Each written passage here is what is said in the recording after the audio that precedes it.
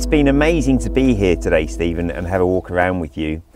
EcoTalk's parent company is Ecotricity, and we're all about ending fossil fuels and fighting climate change.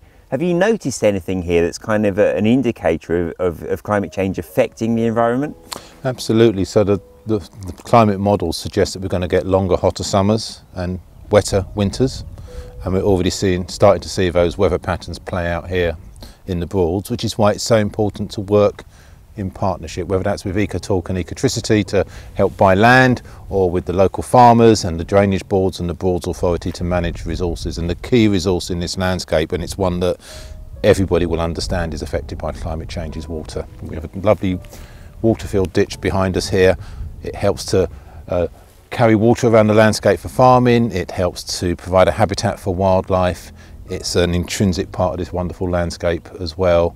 And the ability to work with you and your customers to buy land helps us to manage resources like the water, which in turn helps wildlife, and it helps society adapt to the impacts of climate change. This, after all, is a cultural landscape that man has put together over centuries, and we're going to have to help it to adapt to what we throw at it over the next century.